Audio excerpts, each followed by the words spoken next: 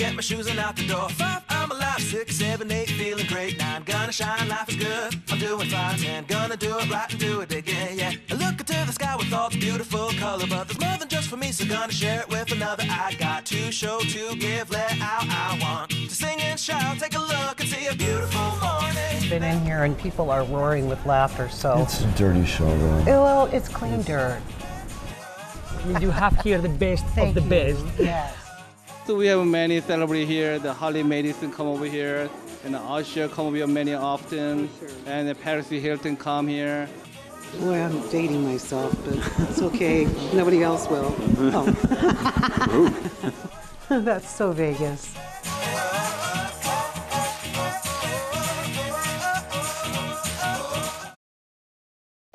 As a mother, you don't want to have to worry about this bill is coming, but then she needs this chemo.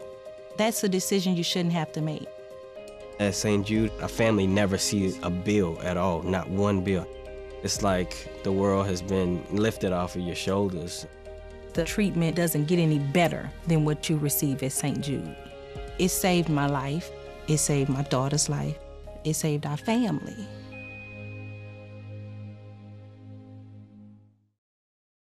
Welcome to That's So Vegas TV. I'm your host, Christina Keller, here in the fabulous Las Vegas Arts District near the fantastic downtown Las Vegas. And sitting here in the studio with me, bigger than life, big and bold, I love the colors you wore today, is Mario Rosales. Mario, say something so people get that big mellifluous voice of yours. Well, I was very young when I was born. Yes. Obviously, Mario's a favorite of ours. You're the entertainer, you're an impressionist, you're a singer, you've got it all. But it didn't just all come to you like at birth when you were born. It did not. No. I'm number 10 of 11 children. Whoa. Yeah. Mom started having babies in 1936. Stopped in 1959 when we bought a TV. And and a very musical family. I love coming from a big family. Catholic or Mormon? Catholic. Okay, because you have to be one or the other to have that many kids, although not so much nowadays. But you grew up in Southern Cali, is that right? I did in Los Angeles. Oh, nice. So the perimeters of Hollywood, right? Right. Hollywood. Oh, sure, yeah. And your whole family was in the entertainment business? Well, everyone played music, mostly piano. Really? And the babies of the family, me and my little sister Terry, we were taught piano and violin at the same time. So she was 4, I was 5 when we started playing music. Boy, you were close together. It was like stepping stones. And Dad didn't waste any time. So the whole family was into entertainment, kind of like the Jackson 10 Yeah. or 11. Or 11, yeah. Were you performing or? Well, I mean, I think my parents knew that there was talent from the older children. And by the time I came around, it was a foregone conclusion. There's talent in the family. You know, they're going to start learning this and that. But our home was someone was always practicing piano, and myself, I actually played 5 musical instruments. Whoa, really? That's amazing. Yeah. And ironically, in my shows, I'm just the singer. Right, so did you have a big voice as a child? I ask you that because my son had a big voice. Yeah, 17 years old. My father, several years ago, found a cassette tape in a box in the garage. He said, put it in. He goes, oh my God, that's Mario and Terry rehearsing. Terry was, a year and a half younger than me. I was 17, and he wrote me a note and said, listen to your voice. You sound just the same way. Wow. I was 17, my voice is this deep. Really? Yeah. But as a child, as a little one, was it that? No, I had a regular high voice. You had the little basic. Yeah, little boy, yeah. Because it's a very distinctive voice. I mean, you've got a lot of power there. I want the viewers to stay with us because when we come back after this segment, you're going to sing us a song. I will. I promise you. Oh, I can't wait. I just, as we've met and you have a show coming up, you're going to be, tell the viewer, you're going to be at the Space. I'm going to be at the Space, which is on, it's north of Tropicana. Right. On Polaris and Cavaretta Court. Right. Mark Chinook's. Mark Chinook, from the... Chinook, sorry, Mark. Yeah. Not Chinook. He could be a salmon, you never know. He is from Salmon Canada, Janet evening. Oh, we're off track here. Let's get back. So, yeah. But, In fact, I sang last night at the Monday's Dark event. That's an interesting, yeah. It used to be once a month. It's now twice a month. Oh, great, right. And it's the best $20 you'll spend in Las Vegas. Great entertainers and singers and comedians and I performed about a month and a half ago at Monday's Dark as a comedian, and last night as a singer. So you wear all these hats. I do, which is really hard to find. I have a huge head. But it isn't all ego, because you're one of the nicest, No, it's warmest. a big cranium, yeah. Yeah, it's just a cranium. It isn't the whole ego thing. Oh, believe me, in my family, I was just another talented Oh, Rosales. goodness. No big deal. Do any of your siblings or your parents, do they perform professionally like My brother you do? is now retired, but he's a concert pianist. My little sister Terry, the baby of the family, is a singer and a pianist as well. So she's she lives in Virginia, and so that's her. She was retired from the Air Force. She was a singer for the Air Force band. Oh, how cool is that? Yeah. So, but only three of us really that have made a dime at it. I mean, that's my career. I started singing professionally at 48 years old. No kidding. So you just were playing musical instruments up until that point? Yep. I am not your run-of-the-mill singer. And people think, "Oh, you're a bass singer, quartet." No, I'm the whole show. The whole show. So it's a comedy. You also do impressions. I do. Right? I think do.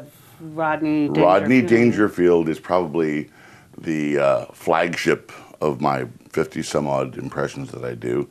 Because, well, first of all, it lends itself to comedy. He was a comedian. Right. He was my favorite comedian. So it's kind of a coincidence that I'm able to, I'll tell you, it's rough being me. I got no respect from the day I was born. Here, the doctors went to my parents and said, "I'm sorry, we did everything we could, but he pulled through anyway." That's really funny how you just pull that out, and not even out of a hat because you're not wearing I'm one. not wearing a hat. You're pulling it out of You that like my big, wig, by the beautiful way? Isn't that a good your wig? cranium. No, the hair looks great. Thank you. It goes downhill from here down. But I've got a nice head of hair. That's good. That must be genetic. It along is. with the music. Oh, yeah. My dad's 89 I still have and has a full head of hair. He's salt and pepper, not really totally gray yet. It looks They'll come. handsome on men. I can't say as much as that about women. So as a Probably. child, you just were playing the instruments, and then it wasn't until you hit puberty, I guess, that the voice took a turn? Yes, and I can't imagine you, though, with a little soprano. I look like I'm in The Sopranos. You're talking to me. I had a mole right over here. What happened to my mole? Whoa. Robert De Niro. Yeah, well, totally. I got that. The whole thing. Just like. Yeah. And how do you pick whom? Is it like you think, oh, I might look like this Well, guy? I remember I was like 12 years old, and to make my mother laugh was just a very difficult task. I think I was 12. I thought, I'm going to be funny. I tried to be funny before that. My brother Henry was already doing impressions. My dad did impressions. And my dad sold insurance, but he also gigged as a singer. Very nice. And yeah, so like on the weekends. And so I'm like 12 years old. Mom's cooking in the kitchen because there's 11 kids. She's always cooking. So I walk in there in my best 12-year-old John Wayne sing, "Well, excuse me, Mom, but what you cooking there? Because it smell mighty good to me." And she would just shake her head like, "Oh, what's going to become of Mario?" I think it was probably that same year, and we're watching, it was Christmas time, It's a Wonderful Life with Jimmy Stewart. I thought, okay, I'm going to give Mom my best Jimmy Stewart. Whoa, whoa, whoa, whoa, what you cooking there, Mom? And she's like, she starts laughing. I made Mom laugh. So it was Jimmy Stewart that It was did Jimmy it. Stewart that made her laugh. And, I kind of like your John Wayne. well, I appreciate it, little lady. I accidentally talk like John Wayne, but one of my former wives, I have a lot of them, Okay. said, "You always sound like John Wayne." Did she really? yeah, I think- I was just pulling your leg there, but No, it comes out accidentally. okay. So what's for dinner? Well, whatever you want to make. That did sound like him. Don't even get me going. I have horrible accents. I have a horrible French and a horrible Australian accent. Really? Yes. We're going to take a little break because Okay. I have to give a shout out to my sponsor, and we're going to set up so that you can sing us a deep song here when we come back. But All right. looking forward to that. I do want to hear more about Branson. I've been dying to go there myself. A quick shout out to the Red Roof Inn. They're on Paradise across from the Hard Rock. They're pet friendly. Everybody loves that. They offer free Wi-Fi and continental breakfast for guests, and they are close to the Strip and the airport. I'm Christina Keller. I'm here with Mario Rosales. Don't go away. We'll be right back.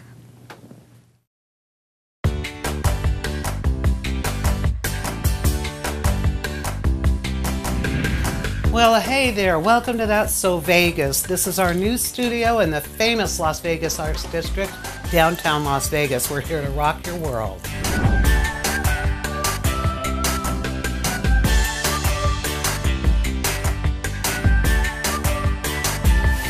And I was going to ask you how it felt to be breaking good here at the Bellagio for the National Center. What you did. Your last CD was My Secret Life. I wanted to ask you what your secrets were. Tune in and turn on with us in downtown Las Vegas. This is where the action is, and that's So Vegas.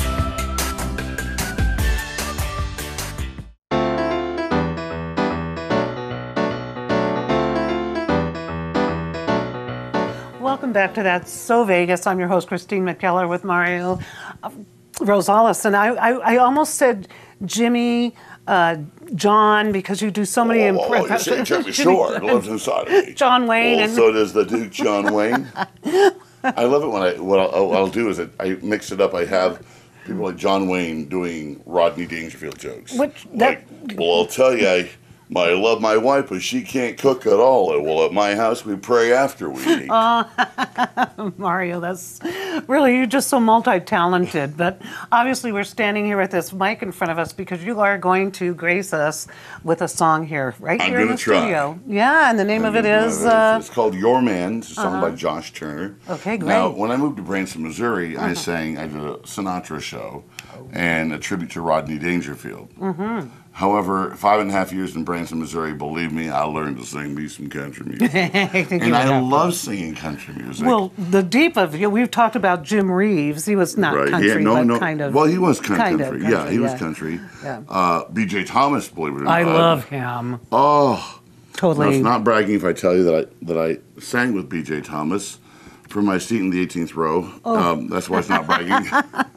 Yeah. But I did get pictures backstage after that, and the restraining order actually expires next month. So that's good.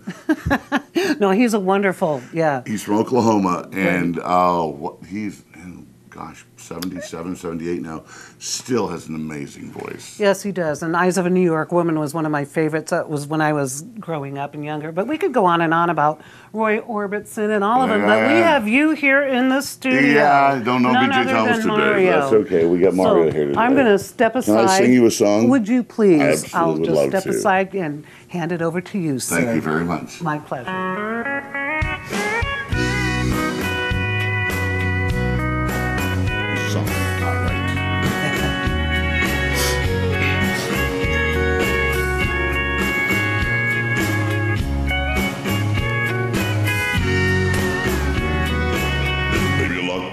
And turn the lights down low and put some music on that's soft and slow. Baby, we ain't got no place to go. I hope you understand. I've been thinking about this all day long. Never felt a feeling quite this strong. I can't believe how much it turns me on just to be your man.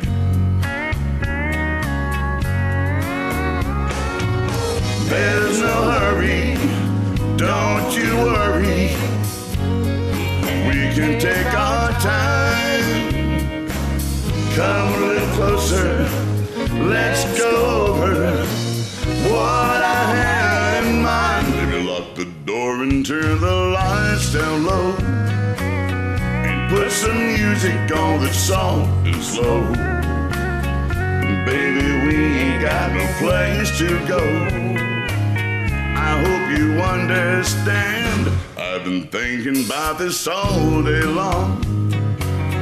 Never felt a feeling quite this strong. I can't believe how much it turns me on just to be your man. during this instrumental part here, I'd like to talk about insurance for a minute. You know, Northwestern Mutual has protected your family for over one. I'm just kidding. Talk about That's So Vegas. About That's So Vegas, my favorite new show. I think so. It's wonderful. That's right, with Christina Keller. There you go. There's nobody ever loved nobody the way that I love you. We're alone now. You don't know how long I wanted to lock the door and turn the lights down low and put some music on that's soft and slow. Baby, we ain't got no place to go. I hope you understand. I've been thinking about this all day long. Never felt a feeling quite this strong. I can't believe how much it turns me on just to be your man. I can't believe how much it turns me on just to be your man. Josh Turner. Young guy, little guy, looks like that big, he's got a deep voice.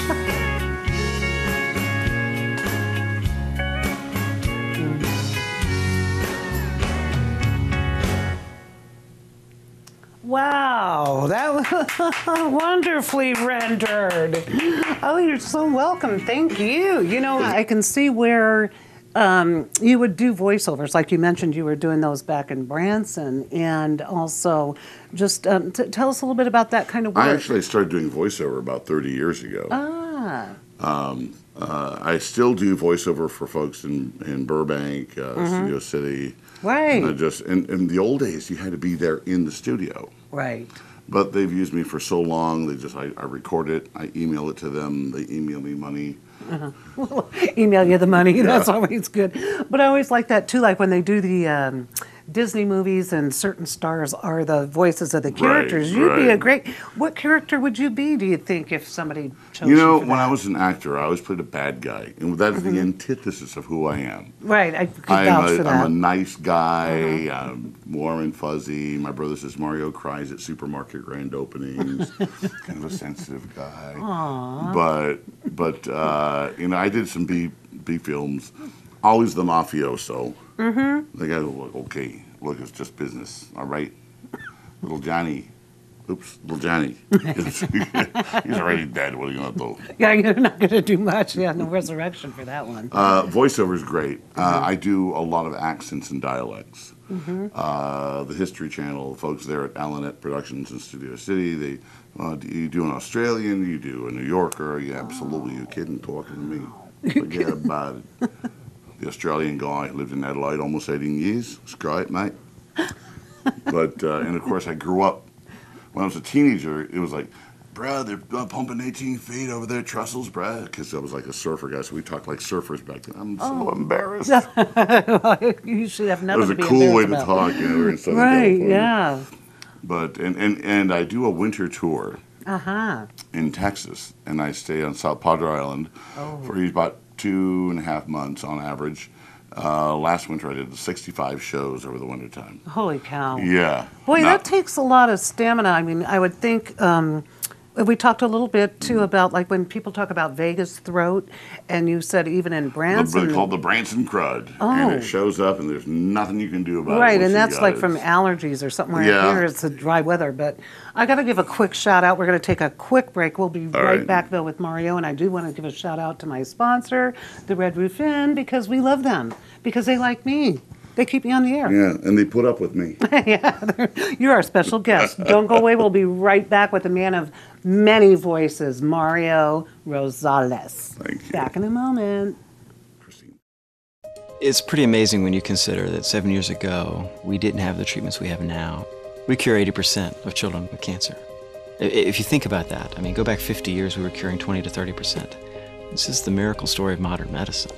We understand what makes this cancer tick. And of course, without donors from around the world, this just couldn't happen. And there's one thing we're focused on here at St. Jude, and that's beating this thing.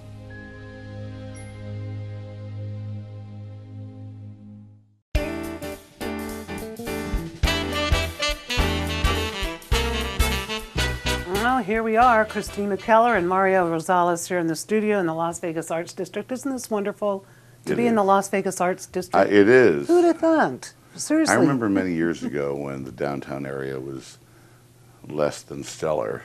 Correct. And thankfully, the powers that be have spruced it up and trying to give the Arts District name. Absolutely, Tony Shea, and I just adore our Mayor, Carolyn Goodman. She's been a guest on the show. Oh, and in part, I think, to encourage the fact that we are here too, that I brought the studio here to help with the growth. This whole strip mall of this area that I'm in, from what I understand, the developer wants to turn it into some type of more like a boutique area, but that's a little bit down the road. In the meantime, I'm here and I have fabulous guests like you, so hello. Oh, lucky you. This is where it is at. We were talking right before the break, though, about you doing the voiceovers and everything, and you got to hear that fabulous Aussie accent, which I just love. I've been to Australia, and you also, boy, you got a whole repertoire there. I do a lot of, I've been hired to do accents and dialects for voiceover work.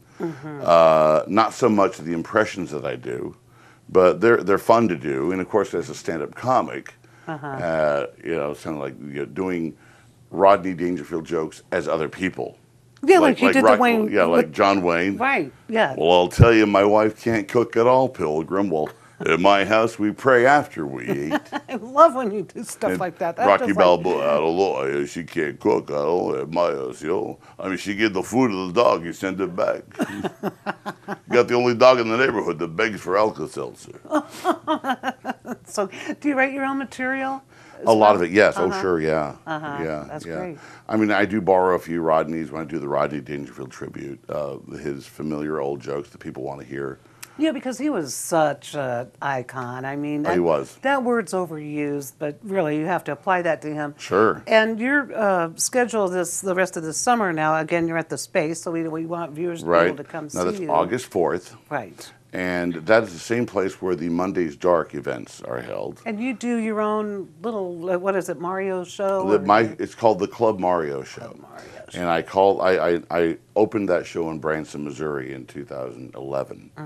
And what it is, it's in Branson, it was like, because there are very few crooners in Branson. I was voted Branson's best crooner. The other two guys, they didn't show up that day. That's funny. Doing a Sinatra standards, Tony Bennett, Michael Bublé kind of thing, and then a tribute to Rodney. But there I also learned that if I want to eat, I'm going to sing some country music too. So yeah, you were saying that, yes. It's true. And I love singing country music. The song I just sang was a country song by Josh Turner. Right.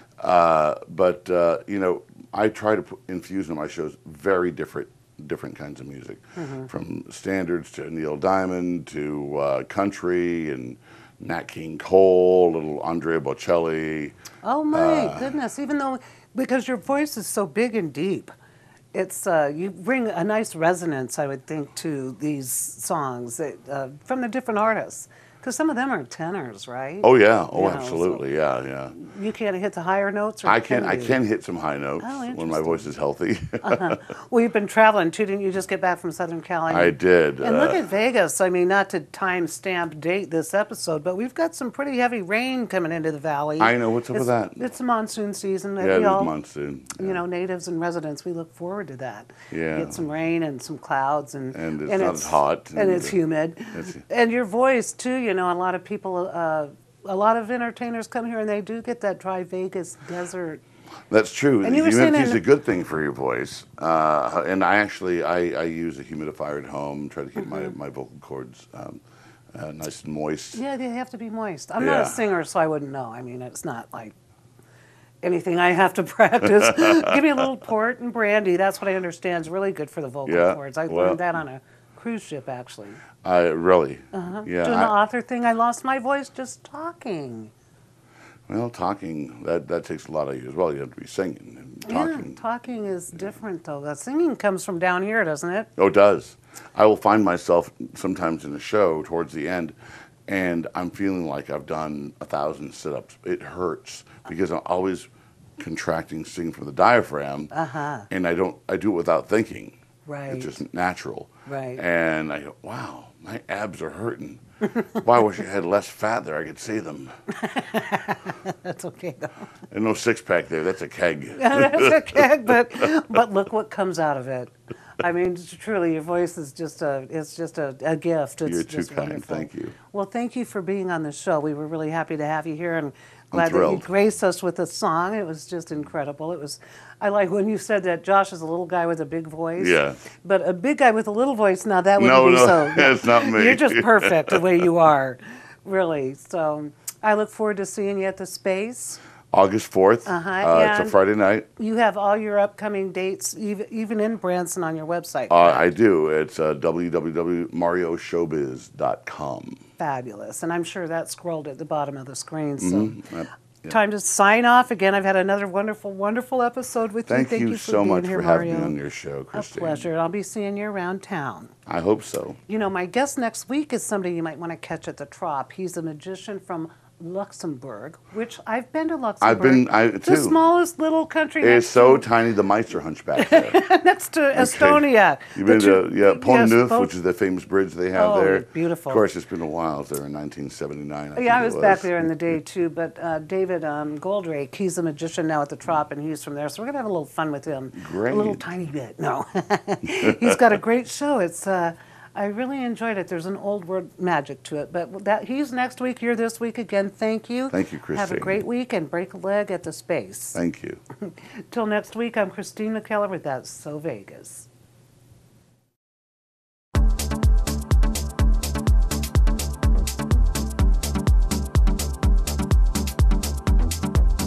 I'm Christina Keller with this week's latest Entertainment Vegas updates. Grammy Award-winning singer, songwriter, and producer Richard Marx will perform his greatest hits during a limited engagement, Satisfied Only the Hits, at the Flamingo August 15th through September 2nd at 7:30 p.m. Marx says his Las Vegas shows will be intimate with just him, his guitar, and a piano. Tickets start at $59. Motley Brews, the creators of the Great Vegas Beer Festival, will present the inaugural Hopped Taco Throwdown. It's a taco competition and craft beer tasting by local and regional breweries being held in the backyard at Zappo's downtown from 8 to 11 p.m. on Saturday, August 12th. Chefs representing some of Las Vegas' top restaurants will vie for top taco honors with their innovative creations. This boutique event will be limited to 1,200 attendees. Tickets are $50 and VIP tickets are $70. On Tuesday, July 25th, one lucky customer visiting Coney Island at the D downtown was celebrated for purchasing the 1 millionth signature Coney dog there. That person received a year of free Coney dogs to commemorate the milestone. Los Angeles quartet Ambrosia will be headlining the Golden Nuggets 52 Fridays concert series on July 28th at 8 p.m. The group was discovered in 1971 by Los Angeles Philharmonic conductor Zubin Mehta, who featured Ambrosia as part of an All-American Dream concert. Their first record, Ambrosia, was released as far back as 1975. Can you believe that? For more concerts, dining, and special events information, please visit www.vegasonlyentertainment.com because that's so Vegas. Until next week, I'm Christina Keller with your latest Vegas updates. 1, 2, 3, 4, get my shoes and out the door. 5, I'm alive. 6, 7, 8, feeling great. 9, gonna shine, life is good. I'm doing fine. 10, gonna do it right and do it again, yeah.